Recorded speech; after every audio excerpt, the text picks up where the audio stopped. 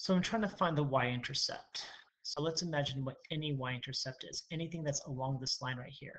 You see the x-coordinates are always 0. So I'm going to take out the x-coordinate and substitute in 0 and solve for y, because that is where it's going to cross the y-axis. See, 4 times 0 is 0. And I'm left with 2y equals negative 24. So I'm going to divide by 2 on the left, divide by 2 on the right. So y equals negative 12, because negative divided by a positive is a negative number. What this actually means is when the x-coordinate is 0, there's a y-coordinate at negative 12. So that's going to be somewhere down here where the y-intercept is going to be.